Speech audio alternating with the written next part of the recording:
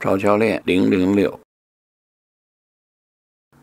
这是一个女幼童初学打球的一个视频，真正的初学。但是右手横板在和教练单球的反手打单线。这个教练很聪明，从简单的技术入手，因为就教学来说横板的反手技术比正手容易很多先建立一点点手感，培养小孩子的兴趣，慢慢的引导。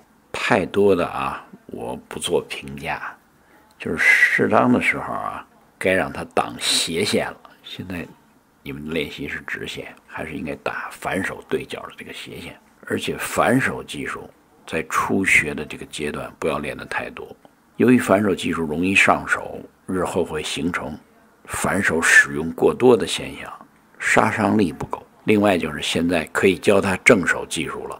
教授这么小年龄的孩子打球不是件容易的事儿，手要做到，嘴要不停地说才行，而且需要非常的有耐心。